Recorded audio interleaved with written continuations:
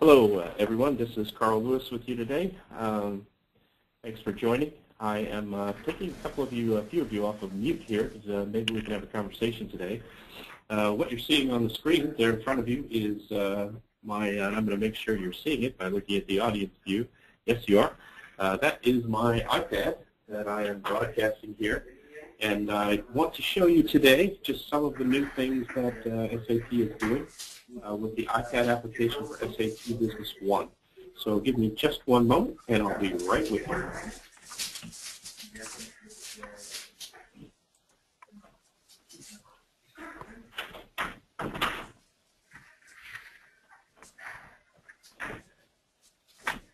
I thought it might be a good idea for me to shut my office door before we started talking there. So the iPad application, now the tricky thing about this is it's showing on my PC, but I have to remember to actually use the iPad when I'm showing you this. So there's an application. It's provided free by SAP. You do have to have a license for SAP Business One, of course, to connect, and it does require that the SAP integration framework, what we call the Business One integration framework, is activated and running and set up for mobile access with Business One. There is some setup inside of Business One for the mobile user, and then of course there's a little bit of setup on the iPad that's required as well. So launching the application, and I'm going to run it in the demo mode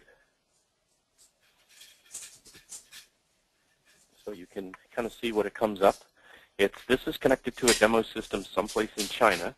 And to be clear, this is connected to a new server running the new HANA database technology. So some of the things that can now be done with the iPad because of HANA that could not be done with a SQL database, at least not as productively as some of what will be today.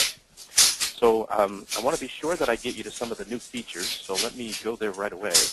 And there's now something called a sales catalog. So this is a brand new feature. It's only available in the HANA version of SAP Business One. And so if you connect this